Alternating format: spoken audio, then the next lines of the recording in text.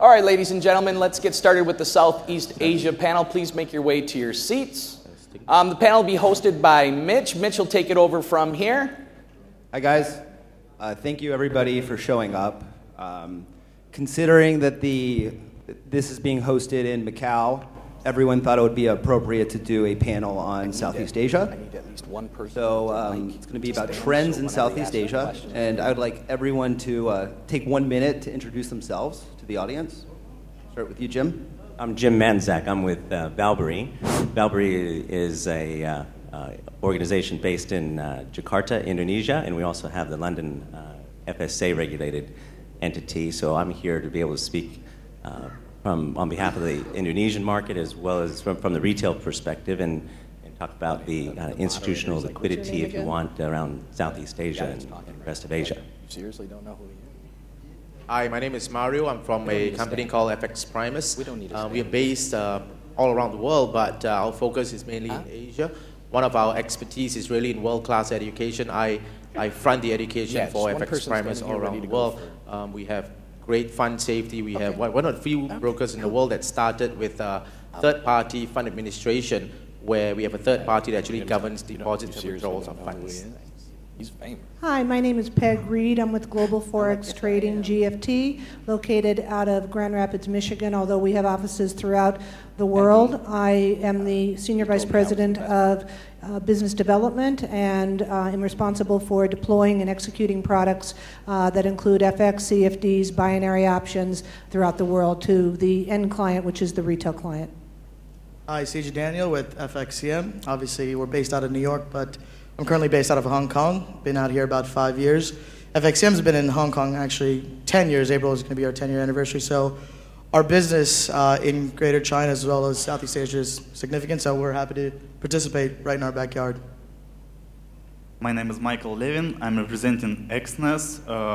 We are one of the top 10 retail brokers, less, of course, than FXCM, but still we're doing about 5 yards per day and have a client base about 100,000 clients, live clients.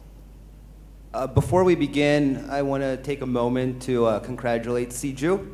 I believe you were just recently married the other day. Saturday. And do you mind describing how come you're here and not your honeymoon? It was such a great event, I couldn't pass it by. Nice.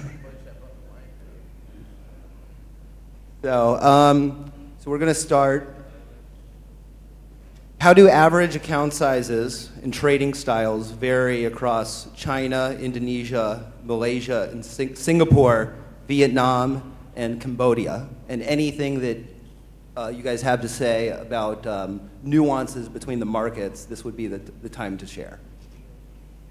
Well, yeah, sure. From Indonesia, Valbury's position itself to work with high net worth individuals, and I'm not sure you're really familiar with it or not, but with 120 million people in the middle class, it's representing an incredible marketplace and just businesses booming throughout. And so account sizes typically start off at $100,000 US, but then we also do have a couple other subsidiaries in the retail space that have smaller account sizes. I think we're probably one of the more, because we're regulated in Indonesia, we're one of the more conservative brokers there. And so I would say for the account sizes for kind of the more retail general population, or anywhere between $1,000 and $3,000 it might surprise you being larger sizes. It actually did surprise me, but also see a bit of those trends in Southeast Asia and Malaysia, for example. So yeah, don't do so much business in Cambodia or Vietnam, really. Yeah. And just specifically between Indonesia and Malaysia, can you say a little bit about the differences between those two markets? Well, from the perspective of the deposit sizes, I'm seeing many more affluent Malaysians with bigger deposit sizes. They'll start off with $5,000-$10,000 and then send over $100,000. Mario? Well, we deal more on the retail side, not so much on the high net worth. Over in Asia, I'm based out of Singapore, so I travel fairly frequently over Southeast Asia. I've seen the on the ground with the retail guys in Singapore, Malaysia, Indonesia, Thailand, Vietnam, what we do realize is that when we compete in the retail space, for account size, Mitch, probably one of the lower accounts in our perspective would be in Jakarta, Indonesia. People are opening accounts anywhere from $100 to $500. In Singapore, in the region at least, I find that the Singaporeans are a bit more financially savvy. So there's a huge group of people who all the while they've been interested in stocks, they're now moving towards CFDs. And it's great news for all of us who are there in the Forex space, simply because those who are financially savvy, the only reason why they're moving into CFDs is simply because they can short, there's a little bit more leverage. But if you come to think about it, it's only a matter of time before this group then migrates to the Forex space, because we can long and short at any time, and we have leverage a whole lot higher than the CFD markets. So in Singapore, our clients fund anywhere between $3,000 to $10,000 US dollars as an average. And in Thailand, Vietnam, where we're just starting to get a little bit of traction, we see anywhere between $500 to $2,000. So in that space, at least where we compete, the retail boys, the retail people in Indonesia have the smaller accounts for us, and then Thailand, Vietnam, then moving to Singapore and a little bit of China. Because you're offering them 10,000 to 1 leverage? No, man, bro. We don't do that. I'm an educator. Don't forget that, right? So we don't give 10,000 to 1 leverage. It's impossible. But we do give something slightly higher for sure. 100, 200. We are regulated in the FSC, so we can give leverage up to 500 to 1. Did you find that the clients in Asia are very concerned with counterparty risk, safety of funds? Absolutely. So there's about 3 things that the average retail trader in Asia looks for. Number 1, competitive pricing. Everyone wants, gone are the days where you can quote euro dollar with a 10 pip spread. No one buys that anymore. Okay, so people are always looking for the best pricing. That's point number 1. Point number 2, they look for fund safety. So they can always ask, well, what are you guys doing about my funds? They're not so interested in this word called segregated accounts anymore.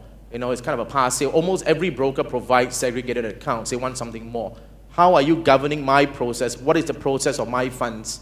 I got a classic case, right? Because I'm based in Singapore, and when MF Global went down, it's all public news now. And everyone was asking, Singapore is considered one of the world's, I would say 4 most financial centers. In fact, number 4 in the world, right after UK, New York, and Tokyo. And why is it that in such a regulated environment, MF Global could go down? Whether it's counterparty risk that you talk about. So it's not so much about regulation anymore. I'm not saying regulation is not important. The greatest question the retail guys, some of you who are sitting in the crowd, and because I've met with thousands of them on all my trips, all of them are asking, show me a way that my money is safe. I just got to know whether my money is safe. So it's safe to say that safety of funds is very important. Almost paramount importance, bro. Great. Peg? Yeah, I would say safety of funds as well obviously is very important, along with transparency. They frequently are asking that, how can they see, how can they manage their funds and make sure that they are, in fact, available to them. Although I guess the word segregated funds has constantly been overdone, I think it is important, and there is a sense of comfort when an individual understands that their funds are segregated and, can't be used as working capital. So I think that is, something that continues to be very important to the market segment. Additionally, as it goes to the contract size that you were talking about earlier, I think that has to do with the maturity of the markets and where they are. If you look at Cambodia, Vietnam, as we know, the maturity of that market in this space is not as involved. If you look at Indonesia, Malaysia, yes, we definitely see a higher level. I look at distribution streams, and I look at between the banks and the brokers, and as we look at those, and whether it's the actual end retail client or a market segment that has high net worth individuals, I find that what we want to do is make sure that we're in a distribution stream where there is a level of education that's understood by the actual end investors, so that they have a better than average chance in order to be successful in these markets. Now, Peg, you mentioned I think a key, I call it buzzword, that I hear a lot myself as well, and that's segregated funds. If you just started a broker, you're running your own retail brokerage, and you're looking to basically hedge your risk, or if you're just an individual looking for a place to trade, and a broker says they segregate funds, how would you define segregation of funds? Well, segregation of funds, from my perspective, is funds that can't be used for anything. It's safety, it's there, it can't be touched, it can't be used for the working capital within the firm. Would it be acceptable in a segregated funds to rehypothecate some of those funds for the purpose of covering risk? Potentially, potentially. Siju? I would echo the same thing about safety of funds. We find that probably since 2008, it's become even more prevalent. And Peg touched upon transparency. And for us at FXCM, since our listing, our financials are completely transparent. So we direct a lot of our customers to our financials, our quarterly releases, our balance sheet as a sign of our strength. So we find that that has become critically important. As to the question of the differences between account sizes, things like that, the trading style, I think, goes hand in hand with the size of the account. What I tend to find is that Hong Kong, Taiwan, Singapore, and Indonesia, to a certain extent, are our high net worth customers, right? And with high net worth customers, their trading style tends to be a little bit less active. In a place like Hong Kong, because of the leverage and margin, again, there's 5% margin, 20-to-1 leverage, they're restricted to a certain extent. For the rest of China, Vietnam, Cambodia, we tend to find smaller account sizes. And what we're finding is that as these countries are maturing, you're finding that traders are moving just from being a manual trader to more EA-based traders and things like that. So execution for them also becomes critically important. So on the higher end with the high net worth customers, I would say safety of funds. And then on the lower end, in terms of execution, handling EAs and things like that. And do you find that basically the traders with smaller account sizes or the traders with bigger account sizes, which one has more of a tendency to use social platforms? The smaller account sizes. Smaller accounts. And I don't know, I've noticed, I'm curious if you notice the same, they all tend to follow the exact same strategy. They do. I think they like the sense of community. I mean, trading is a individual pursuit, right? So I think, particularly for our smaller traders, they like to be part of a bigger community, see what other people are doing. And I think some of the products, and some of the companies that are exhibiting today, I think they've done very well because of this social trading aspect, following leaders and things like that. So I think it's going to be something that's going to be important as we go forward. And Michael? I don't know what to add, but I just, maybe my point of view is that all of these countries, they like aggressive trading. You won't find a lot of clients who just like some positional trading. Maybe it's because of their account size and also big as in Europe. But still, maybe as that we offer higher leverage and tight spreads, that's why they like scalping and so on. But still, I want to say that in China, we see that the amount and the account sizes are growing constantly for the last 5 years. So out of the 5 yards a day that you mentioned Exness does, about what percentage comes from Southeast Asia? I can't tell you exactly. As for all of these countries which were in the list, we got more than 1 yard per month. About, not half, but about 1/4 of all of our volumes come from China. Do you find it to be growing more than in other regions? Yes, yes. And do more of the volumes come from the higher leverage accounts or from the lower leverage with bigger balances? In our system, the leverage decreases when your equity grows. So probably I can say that the most of our volumes came from accounts with 5,000 United States dollars and with leverage in 1 to 500, if I'm not mistaken. Something like that. For the next question, we'll start with Michael this time. And that's, what are the differences between marketing to Muslim versus non-Muslim countries in Southeast Asia? Okay, the main point of view here is whether you respect or not their attitude to the interest rates. And so, do you offer swap-free accounts or not? In our company, we decided that for the Southeast Asia, which are Islamic countries such as Indonesia and Malaysia, all of clients who came from there, they got swap-free accounts automatically, and they can't trade with swaps at all for some risk management. And there's some kind of swap cheating techniques, and that's why they can't get swap at all. And then how do you prevent, someone taking advantage of that? just, you know, when we started, we don't have swap-free accounts at all, and after we introduce them, then we see a growth. This is it. And You don't really look and monitor to see if someone's going, you know, long, like short Eurozar, just holding it, or going long with you and just holding it for a long time, going to another broker, going the opposite way, and arbitraging that way? we are monitoring it, and I can say that traders stay with us for about, you know, the average period of trading with us for one trader is 2 years. So probably there are clients who trade with us for a week and then left us, and there are clients who trade with us for 5 years, and this is it. So we do monitoring our system, of course. Siju? We don't differentiate actually between marketing, you know, to Muslim versus non-Muslims. We find that we focus on the same exact topics regardless of whatever the faith may be. So safety of funds, size, services, support, and particularly within Southeast Asia, I think in-language support. These are the things that we focus on. So obviously if a customer is Muslim and he requires a Sharia compliant account, we have that available, and we obviously let them know clearly that it's available, but the main touch points are still the same whether they're Muslim or non-Muslim. Yeah, I would say I would agree. We obviously don't compromise one's beliefs. So as a result, you know, whatever the law is that is prevalent in that particular culture, that is absolutely what we're going to address. It needs, as far as what we offer, has to be across the board consistent.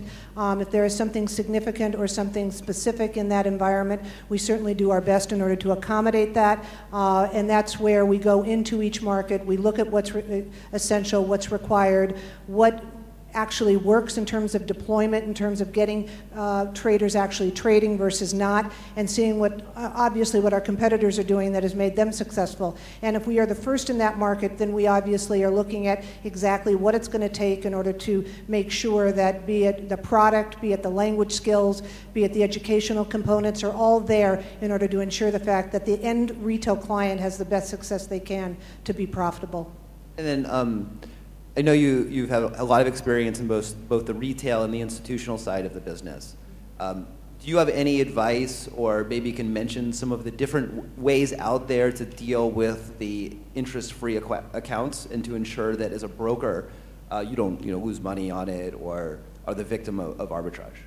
No, I mean, I think what we do is, from a compliance point of view, I hate to use the word, but from a compliance point of view, we ensure the fact that we have forms that are filled out that assure the fact that there is not going to be any kind of arbitrage situation that might present itself. So, we have to, we again set up the accounts so that they are compliant with what needs to be done, and then we don't over-monitor them, but trust the fact that they are being engaged with as they're supposed to.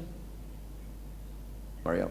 Well, I most agree with Siju in a sense that we don't segregate in terms of how we market differently to Muslims or non-Muslims. I think everyone in the retail space, or whether you're in the high net worth space, the things are the same. We're all the same in a sense that why would you even step into a market like that? The key thing is, number one, you would like to make a decent profit.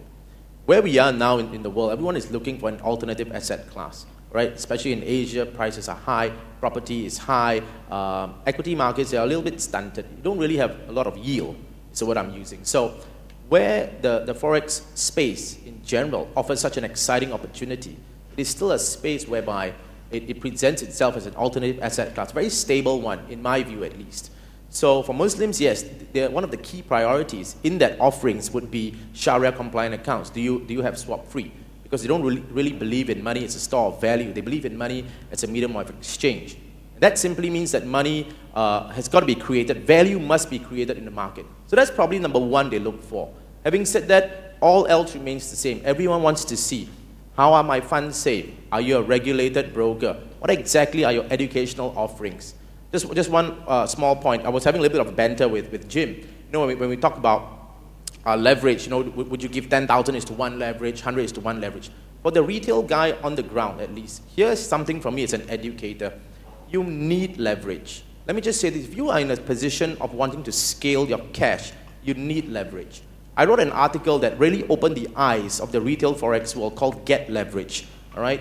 You need leverage in the sense that if you want to earn decent yield, 10% a year, 20% per year, 30% a year, you need leverage. You need something that can scale up your cash But how then would you be in a position to take care of your losses, so to speak, have a proper trading strategy, always put a stop loss? So the key point here for retail traders in the crowd, you need leverage. Don't take this personally if you are Muslim, but the further away from Mecca I get, the lesser important it seems to be. We don't even offer Sharia-compliant accounts in Indonesia, and the population is about 70%, 60% Muslim there. It's not so important. I see it also in Malaysia. The banks I've worked with in Malaysia, when they're going to the Bank Negara and doing presentations there, they say leave the Sharia laws aside. Let's just talk about Forex. But you know, there's one thing is that I think that for the most part, with the oncoming of FX trading from a retail perspective, a lot of the consumer population has been pretty much wiped out by the bucket shops. I mean, Indonesia has one of the hugest trading volumes, I would say just behind Japan from my calculations. But you wouldn't know that because so much of that is driven underground. Now, when that happens and when we're going back to reactivate clients, they just say, we don't trade anymore. But I was with the president of the Indonesian Stock Exchange. Now, of course, this is going to stocks and equities, and it's not FX, but we don't have much information to go on in FX because it's not so transparent, particularly between the providers. But in the Indonesian Stock Exchange, they are. There are about 460 stocks on the Indonesian Stock Exchange. 180 of them are Sharia compliant. 13 of them are approved by the National Council of Imams. And that is kind of where they're going to gain more market share. So I don't know, maybe it is a place where you can start from to actually reactivate client base is from Sharia-compliant accounts. Are you saying you can be successful in Muslim countries without the interest-free accounts?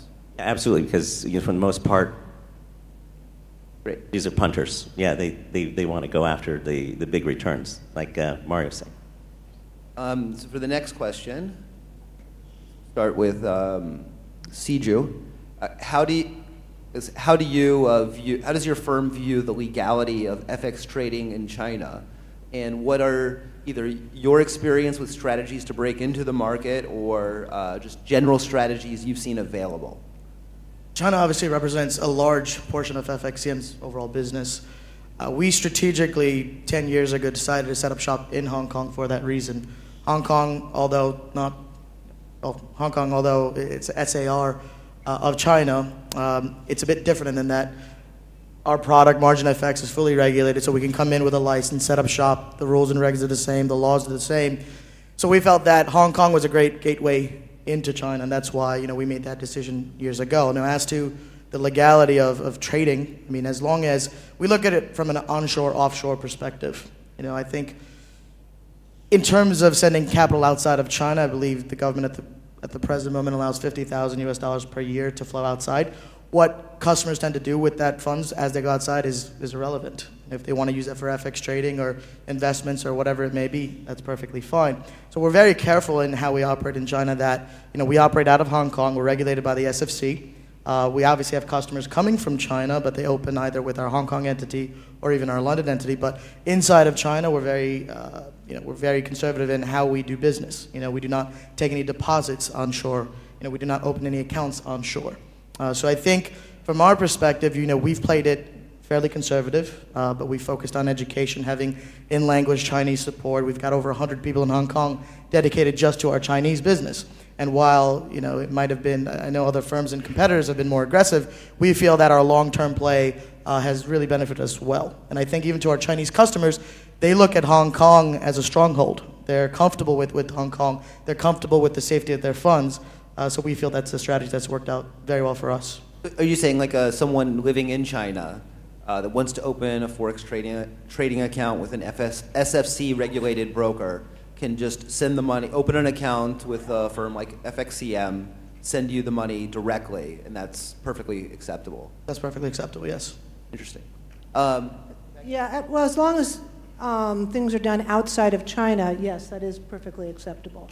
They say that, you can do an educational component in China. My concern about China and any one of these markets is that that the level of education that is being shared within that country and the people that are then engaging in this product, I'm hoping that over time we see that even enhance itself. I spent 28 years in the institutional world doing FX. I was a trader, and I've been on the retail side for about the last 9 to 10 years. And what I continually see is, I don't want to see the market go the way as, say, Korea, for instance, which now is at 10% leverage, and prior to last year was at a much higher level. And that is usually a function of the fact that you get significant complaints that come from that individual within the community because they're either losing money, not making money, situations along that nature in those markets. China is on everybody's radar. It's what everybody's doing, it's where everybody's at. I do think people need to be focusing then on what's the next market,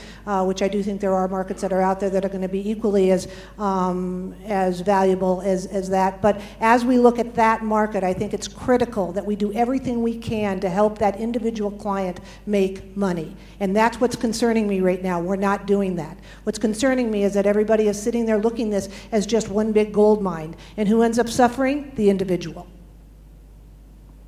And then our industry will suffer after that. Absolutely. And then you bring in the regulators. Mario? Let me say this. Everyone sees China as a gold mine. Second largest economy in the world, $5 trillion GDP annual turnover. But what really is stopping all of us as brokers, or even for Forex as a whole? I see this as a gathering of friends whereby it really is a collaboration of how do we move into China. Yet China is the big pie. Well, I see it as two things. Number one, the regulators themselves, which is in fact a good thing, they're all warming up to the fact of this asset class called Forex.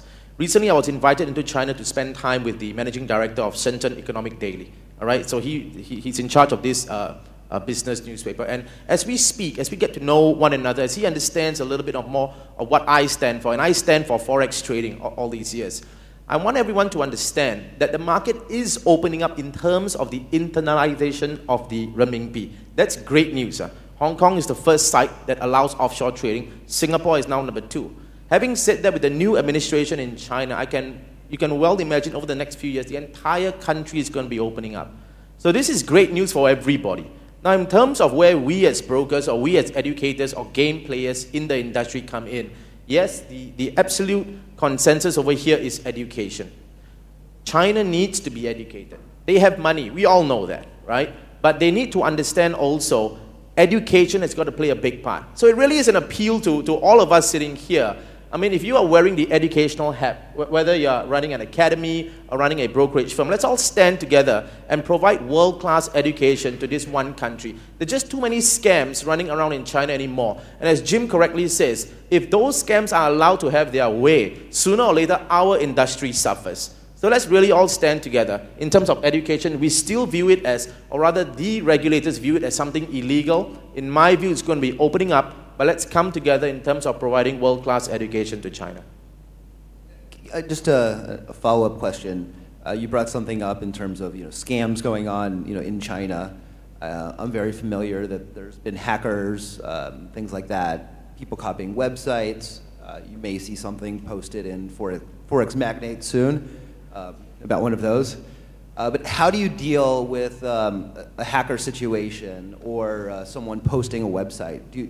What would you do if someone copied FX Prime's site in China or started hacking you? Well, my answer is get with the program, man. I mean, in a sense, after today, I think this is streamed, right? I think in a while, in 10 minutes, it's going to be in China already. Anyway, people are always on the copying front. I think in a sense, what we can really do to protect ourselves is to really safeguard IPs. I think that's one. Intellectual property is absolutely important. People will find fraud over there. I know companies who are making intellectual property a business. Meaning to say if China does if China does copy, you then go on full force, by suing them and making money out of that. But realistically speaking, I'm saying it's very difficult for you to copy unless you want to remain closed up. If you want to explore blue ocean strategies, I want to conquer the world, I want to take dominion, it's really difficult to stop hackers and all that from coming in. Right? But what you can do is, again, putting up softwares, putting up fences, so to speak, to ring fence your intellectual property. Okay, and then, so like, I guess another question, I guess for Siju, is like, hypothetically speaking, say someone is going after a platform and doing a DDoS attack, shutting down the service, calling the firm saying like, send me 50 grand and I'll stop. I don't know if any of you have had that experience, but like, what do you do in that situation? Do you pay them the $50,000? Do you use some other mechanism to handle that? But assuming that you're in a situation where the system is shut down, they're contacting you, telling you to wire money somewhere, what are your options? Well, you just, I guess Jim you get first. prepared and you prevent that from happening in the first place. I believe there's a service, I think, with VeriSign, is that right? Well, there's the preparing, Yeah. right? And then there's the what if it happens right now. You have to just kind of look at what you're ready to lose. It affects your business wholeheartedly. Yeah. I think that's a business decision, right? Depending on how long it's going to take, because depending on where you're working and what authority you're just dealing with, again, I think it ultimately comes down to a business decision. But pretty much what Jim said, you want to make sure that the platform you're operating with is as stable, as secure as possible. Encryption levels are high. At FXM, we have over 150 people in technology, many people dedicated just to security and safety issues. So I do think it's important. And to go to the other point about counterfeit websites, things like that, Mario started, or I think you posed that question. We've had that actually occur commonly. And you have trademark and copyright infringements. And it's funny because I can easily get my legal and compliance involved, and they're happy to send a cease and desist. But I'm pretty sure it's just going to get deleted. It has virtually no impact. So one of the benefits, particularly in Hong Kong, that we had was we had an individual who copied our website and had deposit instructions. And I recall that it was actually, we bank with HSBC in Hong Kong, and the counterfeit website actually had an HSBC bank account as well. So we were tipped off by one of our clients, and being in Hong Kong, I mentioned earlier the regulatory structure, the legal structure, we were able to contact the Hong Kong police, and the Hong Kong police were involved. They contacted HSBC right away. The bank account was shut down. The cybersecurity team was getting involved, and so on and so forth.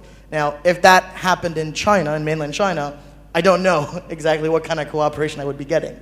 So I feel very comfortable operating in Hong Kong in that structure, knowing that the authorities are there, they're very capable, and they're very quick and willing to help. And I think it's just important to say that this is not something unique to the foreign exchange market. I believe in the past year, the U.S. State Department site has been taken down, Bank of America. I think anyone is vulnerable to some extent. And I don't know, it seems to me, maybe it seems that way to you, that this is kind of like an arms race in terms of technology. Does anyone else have anything to add in dealing with hackers? We have faced several times about DDoS attacks, and not just we were involved, and some other Forex companies were down too. And we just realized that we have to spend a lot of money to prevent this, and we actually done this. And currently, as far as I know, from our IT guys, it's about to be impossible to DDoS our website and our servers, because of not just software, but also there are a lot of servers which tracking IPs and so on, in addition to our trading servers. Yeah, I think it's a constant quality in the surveillance of your own technology. You have to continue to look at that. You have to continue to ensure the fact that you're keeping an eye on exactly how it's being accessed, who's accessing it, looking at the different markets you're going into. Again, that's one of these type of situations from my perspective that, one size does not fit all. And so depending upon the different markets you're on, you're going to have certain nuances to that. And from a technology standpoint, you have to maintain a quality-driven product that is constantly being looked at and ensuring the fact that you have the elements in place to prevent any kind of attack as far as possible. We've, to this point, have been very lucky. And Jim, do you have anything to add regarding the legality of FX trading in China? I'm going to visit the Beijing office after this, so I have to say that I just hold the party line. Yeah. Okay. I just, on the legality component of that, I think we're still fairly far away from that being something that is going to be made legal inside China. In fact, in the event, we continue to know that the stock market is something there that the authorities want to ensure the fact continues to get as much momentum as it possibly can. And obviously if you are to legalize something like FX, that's going to detract from that. Additionally, the question becomes, in the event they do legalize it, who actually is going to have the opportunity to partake in that? Would that be the large banks in China that then would start to deploy a retail FX, or would that be the brokers? What's going to happen to that market? The next question is which countries in Asia do you feel it's necessary to have local staff, and why? And in addition to that, if you could elaborate on the value or uniqueness or importance of introducing brokers in Asia, and maybe mention whether they're more important in some countries versus others. My experience is that I think you see a bit of a trend that has gone towards more of a local presence, local banking, more closer interaction with the clients. This could be kind of an aftermath of a number of scams, where I've seen in Malaysia where people have lost hundreds of thousands of dollars, and so when I meet with them, they talk about the FSA regulation and the safety of client funds and where are the funds going, and often there are through introduced relationships, right? So within a number of countries, Indonesia, Malaysia, I see there are multi-level marketing organizations, and having that the local marketing staff on the ground, not only the banking and the other support, is becoming more and more important to grow the market space. I find we operate mostly in Asia. In terms of local staff, other than Singapore, you can get by with English and all, it's fairly fine. But in most other places, whether it's in Thailand, Vietnam, Indonesia, the local staff is absolutely important, and for a couple of reasons, right? Number one, it does help us understand in terms of the local culture. I think that's just one of the easiest things. As a foreigner, if I step into a country, yes, we want to gain market share, but we may not really understand what it takes to set up shop over there. So having a local staff to actually guide you in terms of local culture, that's point number one. To help you understand in terms of the regulatory framework in the country, absolutely important. Rules in Singapore, which is governed by the MAS, might be different in Indonesia, that's governed by the BAPEPTI. So absolutely important. Local language in Thailand, Vietnam, we find having a local person that actually picks up the call does tremendous help. So in the space that we run in for Asia, having a local staff, paramount importance in terms of local culture, in terms of language, in terms of the regulation framework. Yeah, I find that in the area that we're in, or area that I primarily cover, which is global distribution, I find that doing deals and empowering the local entity in a various country is where we get our greatest level of business from. So I think it's critically important that we deal with an entity that has a strong footprint in that country, that has the local services, that has both technology and the educational components that I mentioned earlier, as well as having the local support at that level, because only that local support is going to understand, I think, the real needs of that individual retail client that is then being serviced by that bank, brokerage house that I'm engaging in. I think if the market is important enough, you must have local staff. So for FXCM, our focus was Greater China. So primarily in Asia, our primary languages was either Chinese, simplified, or traditional, depending on where we were targeting. Everything else was English. So Southeast Asia as a whole was pretty much primarily conducted in English. And it was just a few years ago that we realized that the potential in Southeast Asia was substantial. And English, a blanket coverage just wasn't going to work. So we needed to go out, find native speakers, find native speakers, and not only native speakers, because I remember interviewing individuals who are, for example, Vietnamese Americans. just because you happen to speak the language isn't enough. You need someone who actually grew up there, someone who preferably had a professional career there as well, so they know the nuances and ins and outs of that country. Just like the others said, there's a lot of little quirks within each country. So I think it's critical that you have native speakers who know the country on the ground.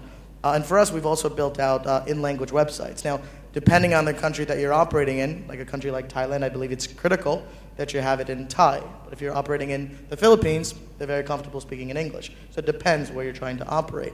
Now, as to IBs, I mean, IBs for us are critically important. They represent nearly 50%, if not more, of our business. So particularly in areas 47% in the last quarterly report. Sorry? I think it was 47% in the last. 47, 50, let's right around there. So I see a lot of IBs here today, so very, very important. So again, they represent a huge percentage of our business, and I think they're the ones that get us up to speed quickly on the market. So when we get into a country and we're trying to open it up, we're trying to find a few key partners, almost like cornerstone partners that we can build a relationship with and take it from there, because we may not know. Just because Peg mentioned it earlier, it's not a blanket strategy. It's just not a cookie-cutter strategy.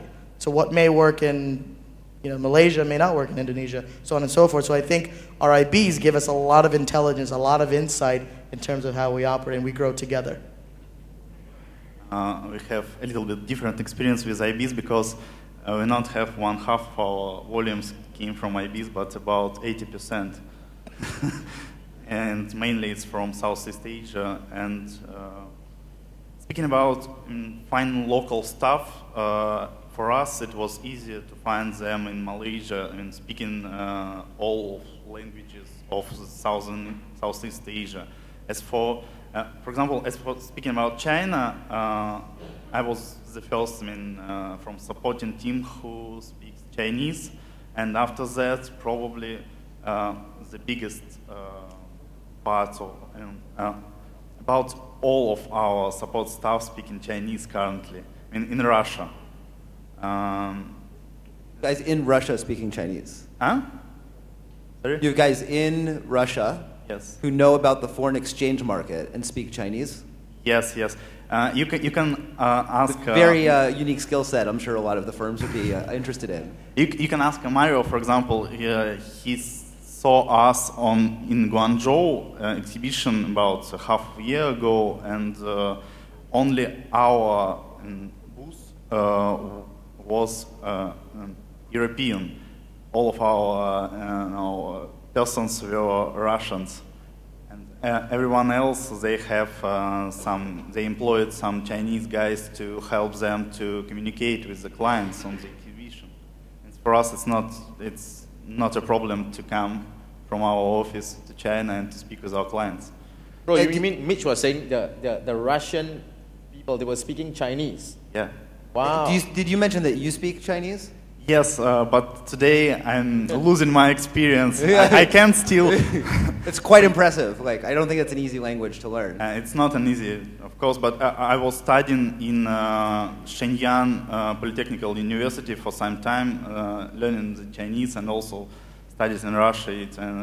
But it's hard. Did you guys during your lunch break at work? I'll have a Rosetta Stone session on the Chinese training class. No, I don't remember this. No, in the Soviet area, there's a huge amount of Chinese-Soviet interaction and exchange programs. So and students, you have enormous numbers of people in Russia that have been to China over the years and speak Chinese. Very impressive. I continue to think, though, that the bottom line is the individual that we're attempting to assist here is that retail consumer customer who needs that language in their spoken language, that needs the tools in their spoken that are going to assist them, that is going to do whatever it can in order to help them make money. And so it's not about me taking my product and fitting it in there and not tweaking it as it relates to ensuring the fact that they have all the tools necessary in order to potentially win at this game, which is, to make money. It's about making sure that on the ground there's everything there that they absolutely have, so they have a better than even chance in order to accomplish what they're looking to accomplish. Start with, I guess, Peg on this question. It's really a follow-up to the last question, and it is, what are some of the different strategies that you have seen introducing brokers use to add value and be successful? across the world, and maybe some of the strategies that they use specifically in Asia? I mean, I think in Asia, one of the specific strategies we continue to see is, be it webinars, be it the educational seminars, be it technical analysis, really showing the discipline of trading. The differences, the big differences between the institutional world and the retail world is that word discipline, in terms of how that individual actually sets a trade, puts a take profit, a stop loss in, and utilizes this as a financial instrument versus a gambling tool, quite frankly. And so from that perspective, if you can continually to reinforce that, and particularly in markets where individuals have an appetite for risk, which I think they do in Asia, then I think you are providing another area where it's going to give them a chance in order to make this a very favorable investment. It sounds to me that I guess education is always a very important tool. Yeah. I'm big in the educational world on the retail side.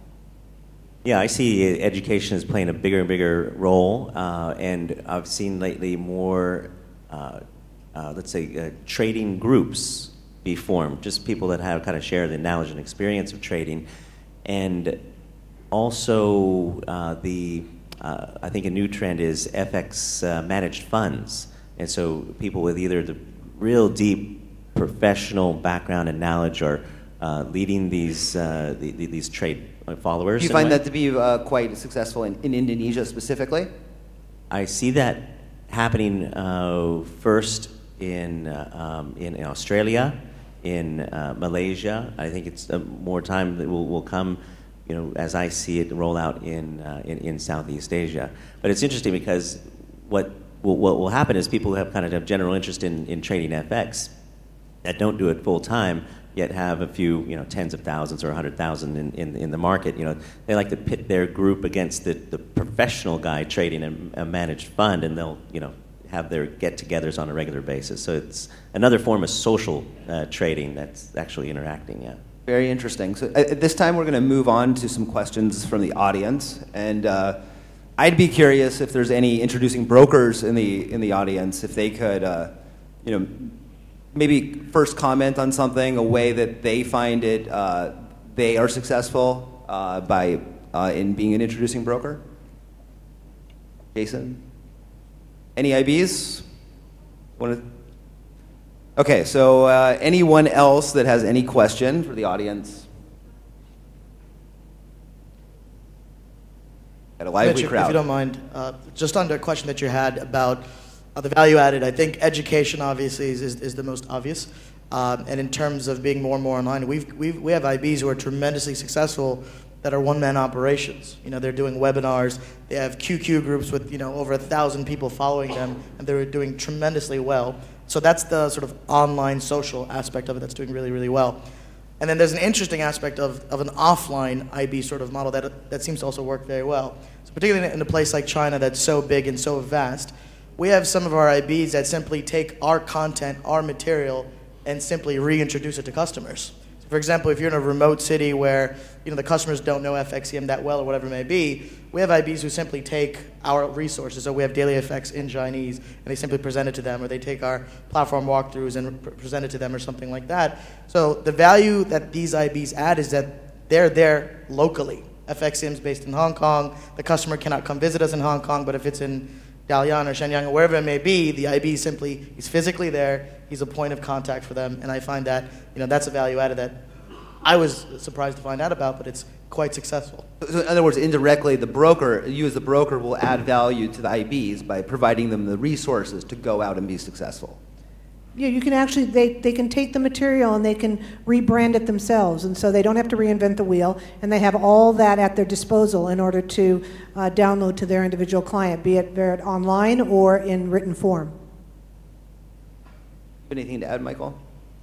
Just want to add that regardless education, which is the key aspect, in China we saw that the more IBs return to the client regarding the spreads, and from some of their commissions, the better they are for the clients. For example, one of our top IBs, he returns about 90% of his commission to the clients. So he got about, I'm not sure, 500 clients, 5,000 clients. he basically pays back his rebate to the customer. Yes, it's called rebate programs, and they are really popular for Chinese guys. How do you guys deal with paying IBs a specific amount along with spread compression due to competition? I want to add to what Michael said. He's right in the sense that it's not a one-step blanket over everything. You know, every culture is different. As an example, in Singapore, people are very interested in education, very interested in fundamental analysis, or what is the reason this country is going down, what is the reason Spain's unemployment is 25% and all that. And in other countries, it's something else. See, so Singapore is very self-directed. They like education, they want to trade themselves. In countries like China specifically, they like more managed accounts. They have, you can give them all the education, but it's been my experience that they don't really like that. They said, okay, do you guys have managed account services? But so every country is different. And then again in Thailand and Vietnam, which is why it struck me to mention that they do a lot of this rebate back. So as an IB, big IBs, they are actually more free in giving those rebates back to the people, which I think is an excellent way for them to garner more traction and more clients. So really every country is different in terms of what is the offerings. Education, yes, prime. Today, if you don't have world-class education, you can't even compete. But having said that, it needs to be localized in that specific country. Which parts of the education does each specific country want? And Mario, where do you're really an expert in the region as far as I know, and you do a lot of education in the market. If you were to make a bet on the next big emerging market within Southeast Asia or a specific country, where do you think there's going to be a lot of unexpected growth in the next 5 years? So we leave China out because China is not part of Southeast Asia in a sense. If it's in, I would say 2 areas specifically, Singapore, Indonesia, for various reasons. Just want to share a quick story, right? But many people will come to me and say, Mario, but Singapore is too overcrowded already. Why would you want to still set up in Singapore? And the real answer is this, because the market is there. Today, let me ask you a question, friends. If you have a chance to open up a restaurant, all right, would you open it up in, let's just say if it's a French restaurant, would you open it up in France when there's thousands of French restaurants? Or would you open it up in Greenland or Iceland where there isn't a French restaurant? And really, there's 2 ways you can go about it, right? And most people would choose, I would go into green pastures when there isn't a place. But it's untested ground. And one of the key answers, which caused me to have a paradigm shift also, open your French restaurant in France, right next to the guy who has the most amount of clients over there. Have the best offerings, make it 10% cheaper, make your service 10% better, and then you get immediate base, all right, immediate traction to all those clients. So this is why I say I think Singapore is one of the great places. People are financially savvy, they have higher disposable income. Our GDP per capita recently by the IMF was at 58,000, which is one of the highest in the region. So I would say Singapore. Indonesia for emerging markets. Indonesia. 4th largest population in the world. Well, then, Peg, you look like you have something to add. Well, I think Singapore is a rather difficult market from a regulatory standpoint. I mean, all due respect, I think regulations are extremely important. But in terms of setting up there and actually doing business inside Singapore, it can be a little bit difficult. And so I would look at one of the outlying areas, maybe Indonesia or Malaysia, as an area of interest. Jim? I include India in Southeast Asia. I think the technology partners from India, I think the greater sense of transparency that's happening there, the movement from e-booking everything to sending trade straight through to the market is being perceived as much more altruistic way of trading, and that market will definitely pop off when regulation comes into place. I just want to add some words about Vietnam. Malaysia, Indonesia, they are already developed enough for me, and Singapore too. And as we see currently, Vietnam is boosted, and there are a lot of guys coming from Vietnam with big money. And I don't know why, but they like trading gold. Yeah, the gold is huge, yeah. Indonesia, Vietnam, China, India, gold is massive. I think if India's in the mix, that deserves its own panel. Because I think India has the potential to be a game changer, just like China was. Obviously, we're dealing with a lot of regulatory restrictions with the RBI and things like that, but I think eventually it will open up and the currency float. So I think it's going to get there. So India, in and of itself, can be potentially huge and, again, deserving of its own panel. In terms of emerging, he did mention that maybe Indonesia has already emerged to a certain extent. There's many brokers there. There's I don't know what the head count is, but I do see tremendous opportunity in Indonesia because I think most recently mini contracts were introduced in Indonesia. So prior to that, it was standard 100,000 contracts. So there was a limitation in terms of who your typical customer was. Average account sizes was $10,000 or so, whatever it was. But now that mini contracts are going to be available, your average account sizes can drop, and you're opening it up to a much bigger potential market with nearly 300 million people or more. I think that's going to be a huge market as well. Does everyone on the panel find gold trading to be disproportionately popular in Asia? I would say yes, firstly, in countries like Thailand and Vietnam specifically. Where? Thailand and Vietnam. These countries love trading gold. In fact, the whole of Asia loves trading gold. There's an element of speculation within us. We like to take risks, but more so when it comes to gold, bullion, gold, silver, I would say Thailand, Vietnam. It is traditionally gold trading countries, yeah. So they do focus on gold, and everything else is relative to gold. Peg? Yeah, I wouldn't say disproportionately in many ways. I would say, you look at Latin America, that's also a market that does extensive amounts of gold. So, in Asia, I think, yes, you've got, FX and gold, in certain areas, gold a bit more, but across the globe, I find that it's sort of following the lead of what we've been seeing in some of the other areas of the world. Did you? Gold's our second most traded product. So Eurodollar number one, gold number two. So we introduced gold, I believe, about 2 years ago, and it wasn't surprising to see that Asia was the biggest taker of that product. So I think for cultural reasons in certain parts, particularly in China, India obviously as well, but I think it's a product that they're very comfortable with. And I remember having a conversation with a client about this, why he liked to trade gold so much, and his answer was, it's just simple, it's up or down.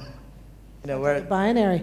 Yeah, it's pretty much up or down. When did gold become the number two? If you know, I think tail end of last year. Tail end of last year is when it happened. Do you find it growing even more? I found it to grow even the second half of this year, when everything else was kind of flattening out. Certainly, it flattened out with the rest of everything as well. But especially now, the beginning of this year with January, we've seen good volatility in the marketplace, and we're seeing that obviously that instrument is just as popular. And I guess finally, Michael, do you have any comments about gold trading? As far as I know, speaking about volatility, all institutional platforms which offers gold trading, their leverage is probably less than on the FX. So it's correct, the volatility is really high. I want to thank everyone, the panelists, the audience, for attending. I hope you all had a good time. That will wrap it up. Thank you. Thank you too.